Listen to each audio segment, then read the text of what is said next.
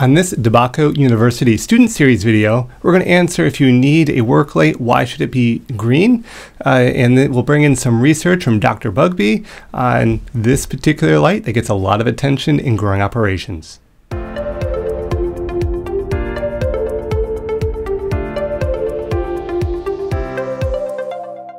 All right, well, let's start off with that quote from Dr. Bruce Bugbee.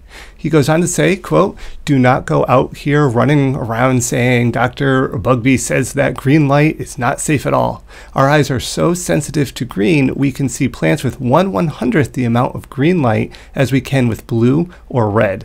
It is still, if you got to have a light, it is still the best color of light," end quote. And I put the link to the YouTube video there. So keep in mind, this is really not from the plant standpoint. The reason why green's being recommended is because our eyes are very perceptive to that, and we can see plants with a very small amount of light. So if you need to use a light, even though not advised, this would be the color of light to use. So let's get into the video now. So we're using our fluorescence lights just by turning them on and off with our timer to grow our clones, but a lot of people opt to using green lights for when their lights are turned off or set to nighttime.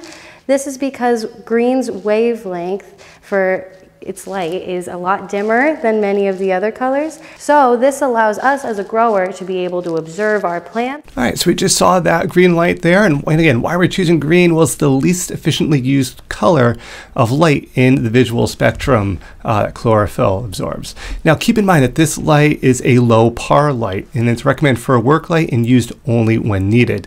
If you are in the flowering cycle or photo period, avoid continuous hours of darkness interruptions, especially during this particular period.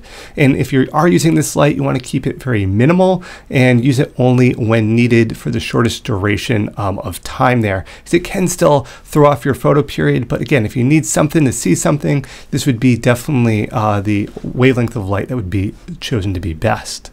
Now, is this concept of green light being reflected? Green light is reflected, but some is reflected externally, but some is also reflected internally.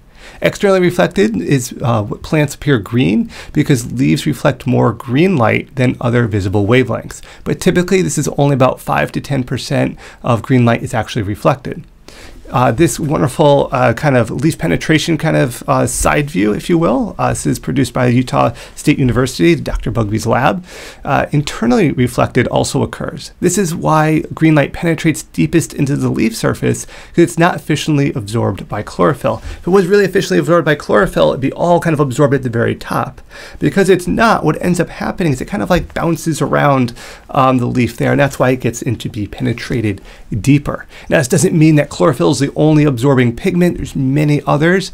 So keep in mind, there is some reflected. That's what gives leaves their green coloration, but it's not as high as most people think as far as number or volume of green light. Some is penetrating, some is bouncing around there, still being utilized. So again, as a work light, if you have the option, green would still be the preferred option, but really hopefully doing all of your work during the normal lights on period.